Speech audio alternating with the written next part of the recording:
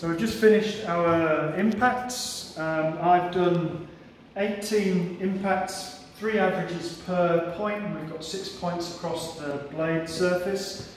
If we have a look at the software side, you can see that these points have gone light green or teal coloured, which indicates that they are all optimal measurements. Okay, they could also be acceptable if they were valid. If we've got yellow, then they could be overranged. Some of them, if I'd not measured them, would still be in blue. We want to avoid sort of anything that's not either optimal or green.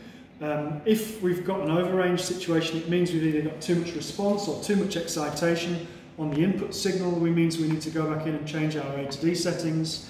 You can see that it took us 6 minutes to do those measurements. If I'd gone and done more points across the blade surface, it would have taken much longer. If I'd done more averages per point, it would have taken much longer.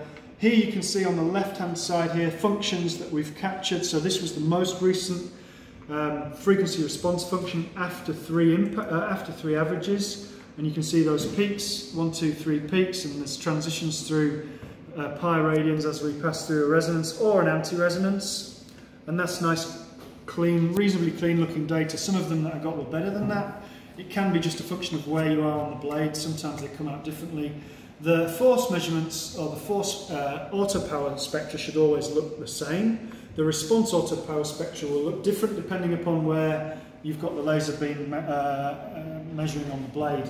The response at each point is different. Okay, and therefore the frequency response function, which is one divided by the other, will be also different each time. If I can hit OK here, hopefully I can also show a coherence function for the most recent measurement. I don't know whether it'll show me, it might have averaged, but we should keep an eye on coherence. We also want to have coherence that's close to 1 across the frequency range, which indicates we've got high signal to noise ratio on both channels, and there you see the coherence function. So there's a little bit of a dip in here, and that's because we've got an anti-resonance at this frequency.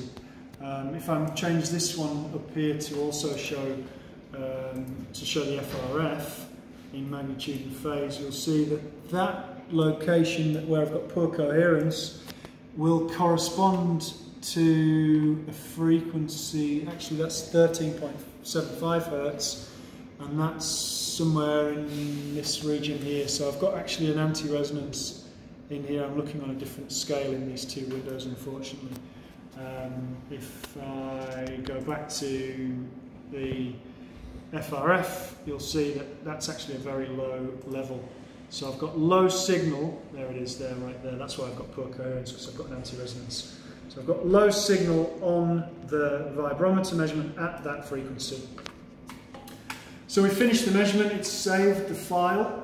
If we go to Windows Explorer, you'll see that this Marley short was saved at 1:12 PM on the 2nd of March, which is today. And I can double click that from Windows Explorer. That will actually open for me the PSV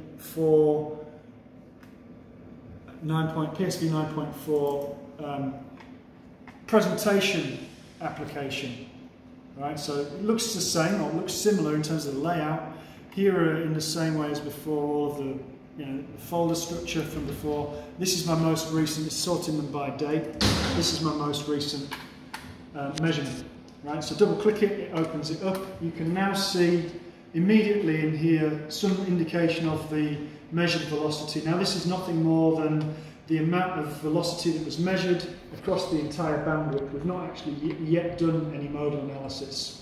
Okay, so we'll open a second window in here, because actually, no, sorry, what I'm going to do, beg your pardon, is just go to define the bandwidth. So when I choose define bandwidths, it's actually going to open a second window and show me the frequency response function. Now at the moment it's not auto-scaled. If I auto-scale it, we'll see those peaks again from the FRF. This is a sum FRF across the, for all of the 6 points across the structure, and I also want to show it in dB. We're really only interested in these first 3 here, so I could zoom in on this one as before. If I just hit here and actually has to hit delete for me on the keyboard. Didn't work. Keyboard's lost the connection to the computer. There we go. Okay, right, there you go. So now these are the peaks, and I'm looking to populate this table up here in an interactive way. So I left click on here and I drag a line across here. You can see this brownish looking point. That's identified the peak within that window there. And here it tells me that is between 5 and 9.375 hertz, and the peak has been found at 6.85 hertz, and the bandwidth of that band that I'm searching in is the difference between the upper and the lower frequencies there, 4.375. Right, so I do that for all of these resonances, and that's now identified these 3 frequencies where basically I've got those are my natural frequencies, first 3, and they're probably first bending, second bending, and maybe the first torsional mode. We'll find out when we do the processing and animate. So all I do now is click the cross in the top window, and the software is then going to do the processing. It tells me the band definition have changed. Do I want to recalculate? Yes. It's now calculating, and rather than show me as before the entire bandwidth up here, it shows me the 3 frequencies where I processed these measurements. Okay, so the first one, the lowest frequency, is this big peak. This is the first bending mode. If I select that in here, I can animate that shape, and hopefully that should be typically characteristic of a fundamental first bending mode. And if I zoom in on that one, you can see that it is exactly that. It's like the first frequency, so it's clamped over here. Okay, we haven't measured points all across here, but you can imagine, and it's obviously exaggerated significantly, but that's the fundamental frequency there, right there, the first cantilever bending mode. And then I can just scan through them. Okay, there's the second bending mode, I think, although the number of points I've got is relatively small. I've got like a nodal line across the blade here. There's quite a lot of vibration up here, and this one is, the tip is out of phase with what's happening in the middle of the blade. So that's probably second bending, although I just don't have enough points to be absolutely sure, but it looks pretty close to me. If I had more points, we'd see it in more detail. And then if I select this one, that's probably first torsion. You can see that there's twisting going on, and points on this lower side of the blade are out of phase with points on the upper side of the blade, and this will be clamped at this end, so that's like a torsional mode.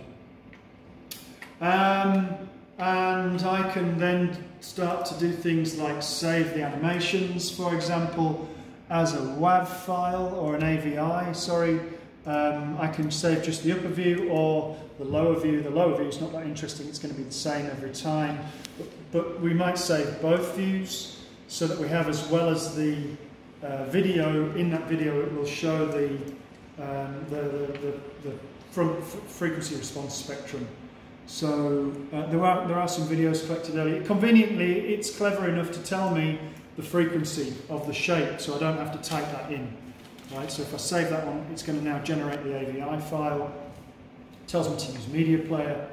Right, I can do the same thing for the second one. Unfortunately, it's one at a time. It doesn't, I think, allow us to save them all at the same time. And you can see they're now being created in Windows Explorer. So if I go through Explorer here, probably sort by date, and then these 2 videos are at the top here. So double click them, and there you go. I've now got that in a format that I can include in PowerPoint presentation, for example. I can take stills from it. I can pause it, scan backwards, forwards to show the animation and so on. Okay. I can also open this SVD file in a package called Scan Viewer, which is freely downloadable from Polytec, and is a Windows-based application. You probably have to create a Polytec profile, and they moderate that. But if you type your student.uts email address in, you'll be moderated, and they'll allow you to have a Polytec account. And you can download and install the Scan Viewer application. And that doesn't allow you to do the processing, but if you've already processed like we've just done here and saved that, you can see now it's got a star against it, it's not saved. Make sure you save it, and then you can export that onto a USB drive, copy it across onto OneDrive, or share it via email. There could be a bit on the large side for email, especially with lots and lots of points. You can, what is it? Oh, it's just over, it's a megabyte at the moment, with 6 points. So the more points, the larger the file gets. At some point it might be too big for email, but you can send them to yourself or whatever, and you can view them as scan viewer. You can't do more processing, you can just view what's already processed. What else can we do? We can export also as, for example, an ASM ODS file, and this is important if we want to open these data up in, for example, Siemens SimCenter desktop, and there is an installation of Siemens SimCenter or Test Lab, which is the application name, on Workspace. So you can choose ASM ODS, and that's an interchangeable file format for modal analysis. And this will allow you to open it up, and you can choose the functions that you want to export and the points. So it's going to export the point name 1, 2, 3, 4, 5, 6 and the X, Y positions of those points. It will export the functions that are defined in here, so FFTs, all of those values. It will export, all of these functions via an ASM ODS. The display objects, the elements, i.e. the things that we create with the lines, and so on. And the bands that were defined actually in the Polytec software. So the processing that we did, and the bands are defined up in here. So we might not necessarily want the bands, we might just want the functions from the points to import into Siemens SimCenter and process those in Test Lab. And that's it for the videos. I hope that's useful. Now you're all experts on PSV.